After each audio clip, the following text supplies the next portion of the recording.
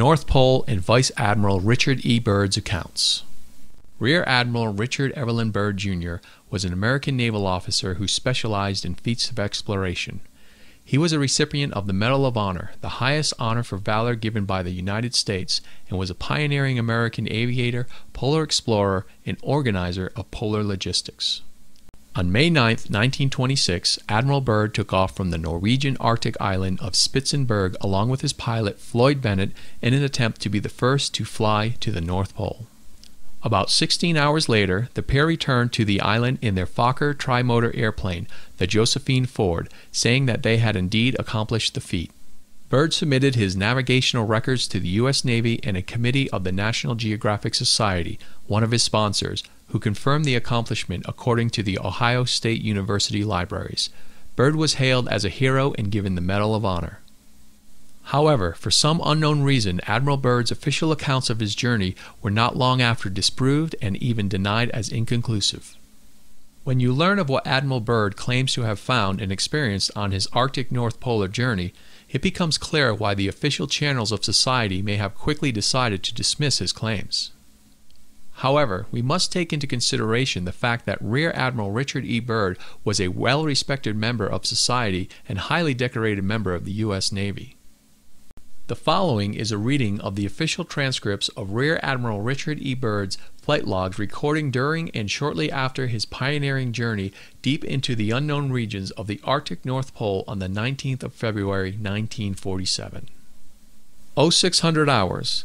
All preparations are complete for our flight northward, and we are airborne with full fuel tanks at 0610 hours. 0620 hours. Fuel mixture on starboard engine seems too rich. Adjustment made and Pratt Whitneys are running smoothly. 0730 hours. Radio check with base camp. All is well and radio reception is normal. 0740 hours. Note slight oil leak in starboard engine. Oil pressure indicator seems normal, however. 0800 hours. Slight turbulence noted from easterly direction at an altitude of 2,321 feet. Correction to 1,700 feet.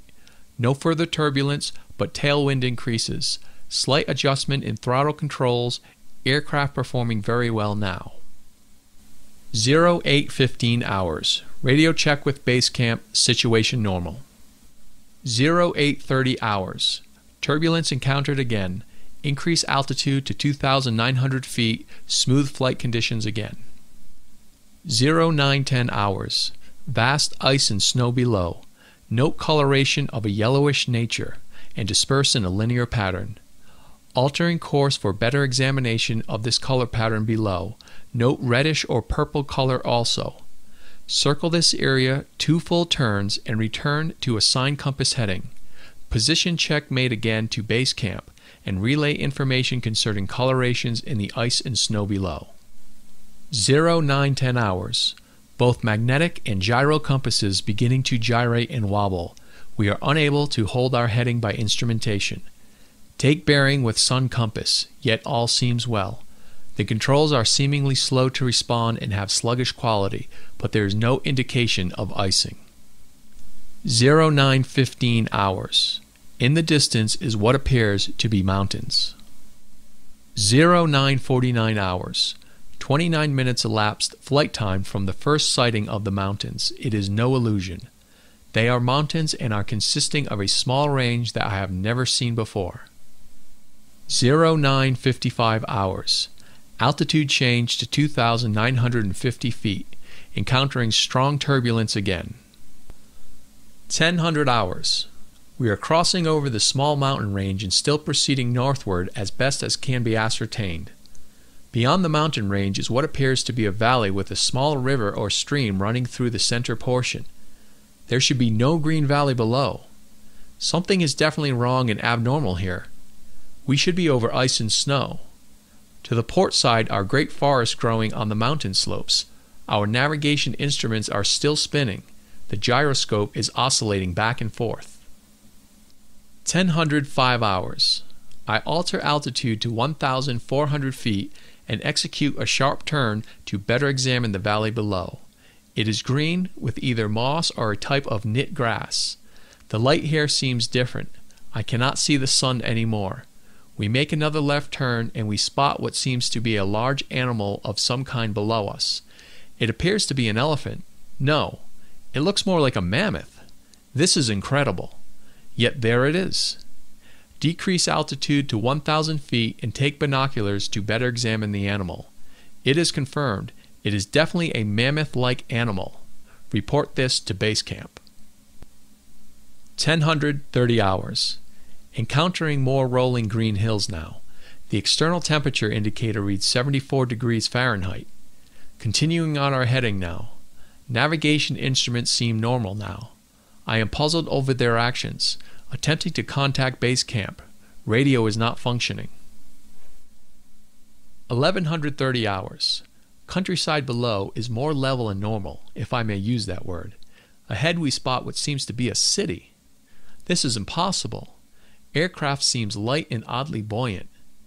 The controls refuse to respond. My God!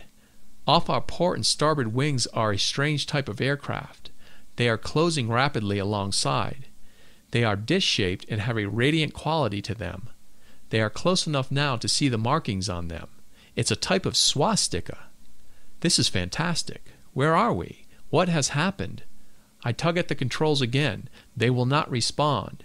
We are caught in an invisible vice grip of some type. 1135 hours. Our radio crackles and a voice comes through in English with what is perhaps a slight Nordic or Germanic accent.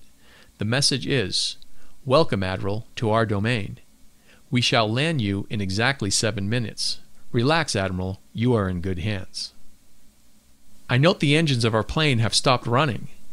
The aircraft is under some strange control and is now turning itself. The controls are useless. 1140 hours. Another radio message received. We begin the landing process now, and in moments the plane shudders slightly and begins a descent as though caught in some great unseen elevator. The downward motion is negligible, and we touch down with only a slight jolt. 1145 hours. I am making a hasty last entry in the flight log. Several men are approaching on foot toward our aircraft. They are tall with blonde hair. In the distance is a large shimmering city pulsating with rainbow hues of color. I do not know what is going to happen now, but I see no signs of weapons on those approaching. I hear now a voice ordering me by name to open the cargo door. I comply. End log.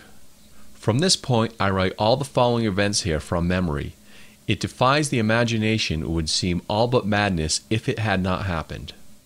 The radio man and I are taken from the aircraft and we are received in a most cordial manner.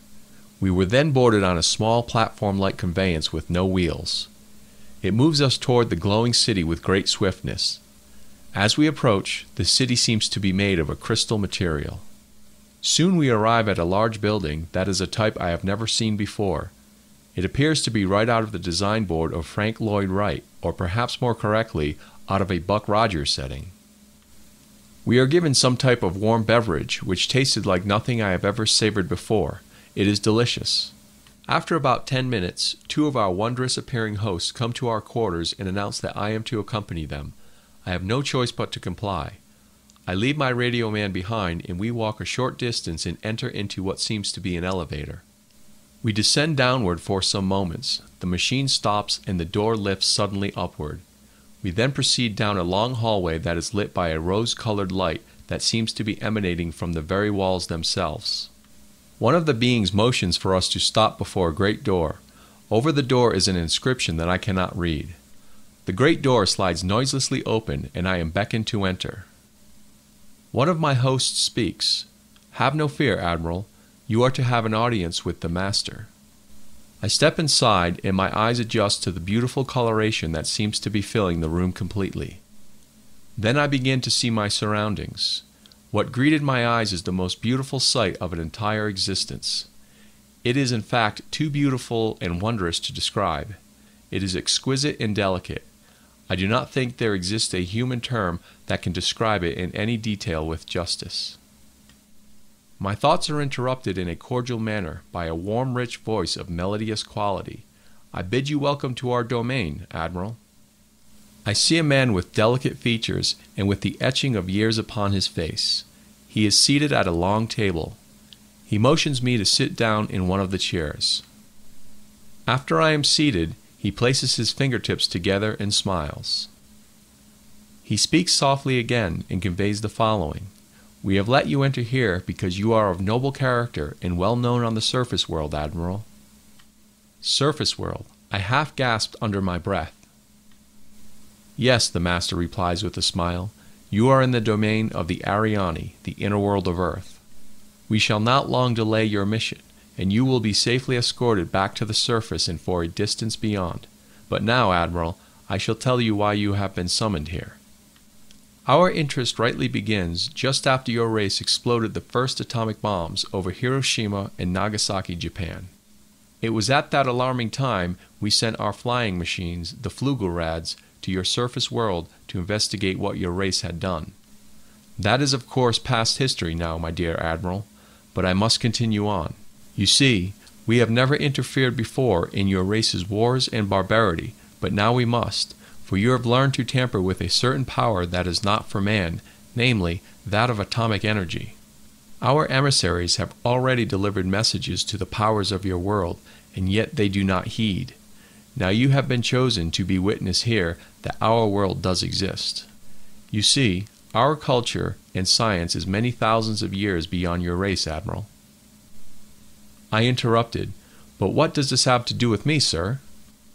The Master's eyes seemed to penetrate deeply into my mind, and after studying me for a few moments he replied, Your race has reached the point of no return, for there are those among you who would destroy your very world rather than relinquish their power as they know it.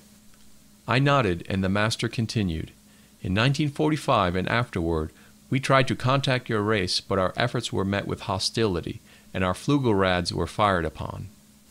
Yes, even pursued with malice and animosity by your fighter planes. So now, I say to you, my son, there is a great storm gathering in your world, a black fury that will not spend itself for many years. There will be no answer in your arms. There will be no safety in your science. It may rage on until every flower of your culture is trampled, and all human things are leveled in vast chaos. Your recent war was only a prelude of what is yet to come for your race. We here see it more clearly with each hour. Do you say I am mistaken? No, I answer. It happened once before. The Dark Ages came, and they lasted for more than 500 years. Yes, my son, replied the Master. The Dark Ages that will come now for your race will cover the earth like a pall, but I believe that some of your race will live through the storm. Beyond that, I cannot say. We see at a great distance a new world stirring from the ruins of your race, seeking its lost and legendary treasures, and they will be here, my son, safe in our keeping. When that time arrives, we shall come forward again to help you revive your culture and your race. Perhaps by then you will have learned the futility of war and its strife, and after that time, certain of your culture and science will be returned for your race to begin anew. You, my son, are to return to the surface world with this message. With these closing words, our meeting seemed at an end. I stood for a moment as in a dream, but yet I knew this was reality, and for some strange reason I bowed slightly, either out of respect or humility, I do not know which. Suddenly, I was again aware that the two beautiful hosts who had brought me here were again at my side. This way, Admiral, mentioned one. I turned once more before leaving and looked back toward the Master. A gentle smile was etched on his delicate and ancient face. Farewell, my son, he spoke. Then he gestured with a lovely, slender hand a motion of peace, and our meeting was truly ended. Quickly, we walked back through the great door of the Master's chamber and once again entered into the elevator. The door slid silently downward, and we were once again going upward. One of my hosts spoke again. We must now make haste, Admiral, as the Master desires to delay you no longer on your scheduled timetable, and you must return with his message to your race. I said nothing. All of this was almost beyond belief, and once again my thoughts were interrupted as we stopped. I entered the room and was again with my radio man. He had an anxious expression on his face. As I approached, I said, "It is all right, Howie. It is all right." The two beings motioned us toward the awaiting conveyance. We boarded and soon arrived back at the aircraft. The engines were idling, and we boarded immediately. The whole atmosphere seemed charged now with a certain air of urgency. After the cargo door was closed, the aircraft was immediately lifted by that unseen force until we reached an altitude of 2,700 feet. Two of the aircraft were alongside for some distance, guiding us on our return way. I must state here, the airspeed indicator registered no reading, yet we were moving along at a very rapid rate. Entry flight log continues. 02:15 hours. A radio message comes through. We are leaving you now, Admiral. Your controls are free. Auf Wiedersehen. We watched for a moment as the Flugelrads disappeared into the pale blue sky. The aircraft suddenly felt as though caught in a sharp downdraft for a moment. We quickly recovered her control. We do not speak for some time. Each man has his thoughts. 02:20 hours. We are again over the vast areas of ice and snow, approximately 27 minutes from base camp. We radio them, they respond. We report all conditions normal. Normal.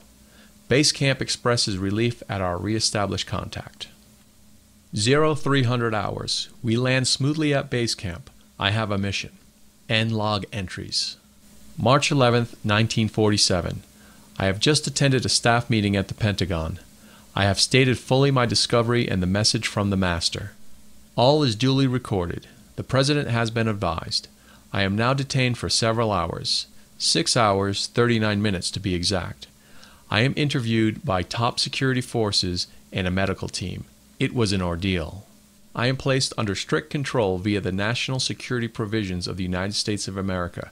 I am ordered to remain silent in regard to all that I have learned on behalf of humanity. Incredible. I am reminded that I am a military man and I must obey orders. December 30th, 1956. Final entry. I must write this diary in secrecy and obscurity. It concerns my Arctic flight of the 19th day of February in the year of 1947. There comes a time when the rationality of men must fade into insignificance and one must accept the inevitability of the truth. I am not at liberty to disclose the following documentation at this writing. Perhaps it shall never see the light of public scrutiny, but I must do my duty and record here for all to one day read. These last few years elapsed since 1947 have not been kind. I now make my final entry in this singular diary. In closing, I must state that I have faithfully kept this matter secret as directed all these years. It has been completely against my values of moral right. Now I seem to sense the long night coming on, and this secret will not die with me, but as all truth shall, it will triumph, and so it shall. This can be the only hope for mankind. I have seen the truth, and it has quickened my spirit and has set me free. I have done my duty towards the monstrous military-industrial complex. Now, the long night begins to approach, but there shall be no end. Just as the long night of the Arctic ends, the brilliant sunshine of truth shall come again, and those who are of darkness shall fall in its light. For I have seen that land beyond the pole, that center of the great unknown. Admiral Richard E. Byrd, United States Navy, December 24th, 1956.